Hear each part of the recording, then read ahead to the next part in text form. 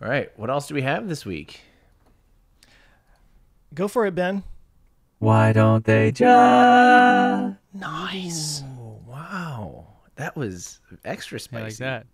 that. That's a spicy meat just. I'm not going to lie. Actually, I really didn't like that one, Ben. Don't do it again. Come on, T-Pain. Stop now. All right. What do we have?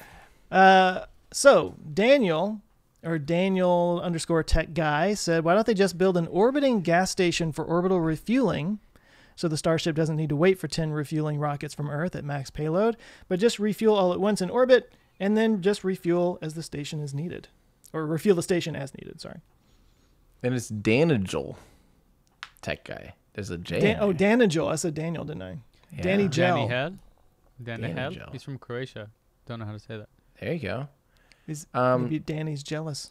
Let's start with Ben. Ben, why don't they just build an orbital gas station for Starship? Because they already have superchargers. We don't need gas stations, okay? Gas stations are a thing of the past. God. Well, you still have to get it up there somehow, right? I mean, maybe this makes sense, but that for like you building a highway, for better, lack of a better term, but some kind of like, it'd be kind of cool. But at some point, you're spending the fuel up there to get it up. Like you're already kind of doing it regardless.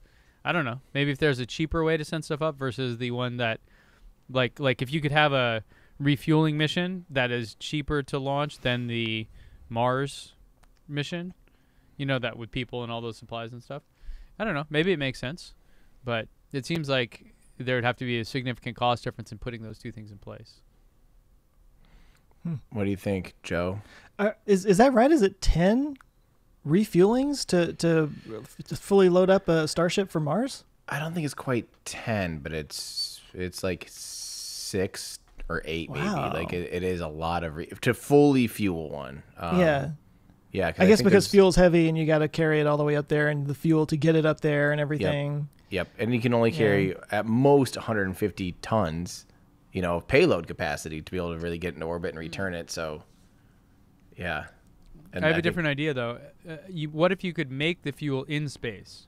Well, of course, that's a huge advantage is in situ That- resource that- utilization. But That, to me, would make a lot more sense if, like, somehow you could send something up to an asteroid and have it start, creating the fuel, and then so you didn't have to launch it. Well, that's kind of the idea behind the Moon Gateway, right? The Lunar Gateway, that's sort of the idea that you could go up there and they can make the fuel on the moon. But I guess still you would have to, like, launch it off the moon. right. Right. And actually, just to get out to the moon with Starship, it takes like 3 or 4 refueling trips. Yeah. Well, this is the rocket equation. But no, I think this is an interesting idea. I mean, if you could just like have this regular, like Starlink launches right now, if you could just have regular launches up to a giant gas tank in space and keep that refueled, and then when you need it, the Starship can just dock to it and fuel up and go. Okay, so I think Tell us why. Dash our dreams. So I think there's 2 things that are problematic here, and why I'm not going to say it wouldn't be done, but it's just not as advantageous. Is obviously, yeah, if you do this, you're going to have to do it at some point. I get the idea that for some missions, it might be nice to just be able to do it in one launch. You go up, you dock, you fuel, and you take off. You're not sitting there waiting to refuel and all these other launches. If you're trying to get people off to Mars or do something really important, now you have to rely on 6 to 8 launches. That's definitely not ideal, right? Mm-hmm. But the problem is 2 things. One, if you have just an orbiting gas station, it's going to be on a single inclination, on a single very specific orbit, and it's not always going to be the orbit of your destination. And now you have to, synchronize to that. So either it's got to be some place that you're constantly going. Say you're going interplanetary from Kennedy Space Center.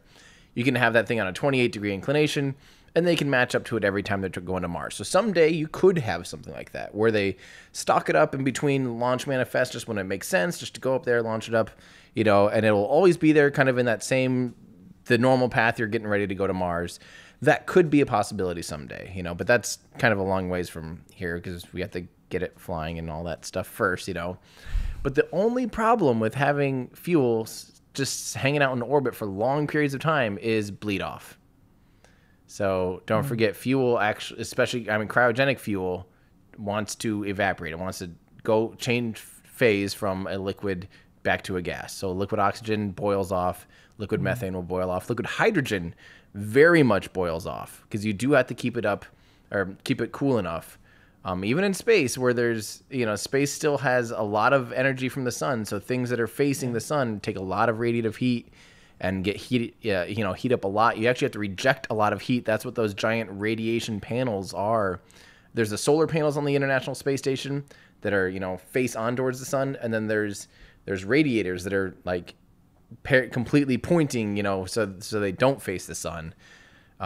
And that's just to reject heat because there is still normally like things tend to warm up too much in space as opposed to being, even though there's nothing to, so really that's the bigger problem is boil off, is the fact that if you have something parked up there for a long time, by the time you say it's up there for a couple of weeks, you may have just lost 20% of your fuel or 30, some amount of your fuel. I don't know the exact numbers. And it just takes energy to even keep it compressed or keep it condensed, keep it cool, all these things. So it just adds a lot more logistics. But again, maybe someday, once we're launching constantly, maybe it does make sense to, this way we can save ourselves the hassle of logistics because we know there's going to be enough fuel up in this state. Station B has, 65,000 tons worth of fuel or whatever, and okay, yeah, go ahead and dock up there. We're fine. You're good to go. But I think that'll be a ways out, because then you also have to have the infrastructure of the fuel station too, all that stuff. So future thinking, I think it's possible, but for right now, it's a little bit, a little far out there. Am I off though? Like, how would it save you money at all? Like in the end, doesn't it still cost you the same amount to put a kilogram into space? Yeah, it wouldn't save you any money. So it's just convenience or it's time? More, maybe I guess time. It'd be more time for the launch that needs to go somewhere, because you're still having to launch the same amount of rockets to get to the same amount. But now you also have to have had at some point launched the fuel depot itself, which could just be like a Starship or whatever, at that point, whatever. But you will have had to do all of that stuff ahead of time. So it's just shifting the schedule so that that's up there waiting for you as opposed to, you going up there and then waiting to be refueled. Yeah. Now what about, though, is there a like a curve there of efficiency? So let's say you're launching 10 satellites. Is it like, hey, well, we may as well throw on another 5 because there's already like some overhead cost, like some kind of cost that, there's like a floor to how much it costs to launch a rocket. So is it cheaper then if you have a more full load than a less full load? And it's like, hey, we're launching for this mission. We don't need to have a full thing of fuel, but since we're already launching, let's just load it up all the way and then dump that other fuel into the fueling station. Like, are there opportunities there to save money? If you can maximize your payload capacity and still, in this case, do full reusability with Starship, then yes, there's always going to be some kind of cost per kilogram that works out best for that. Right. But the other end of it though is yes and no. I don't know. Again, it's kind of like the evaporation thing it kills the whole idea, right? Yeah.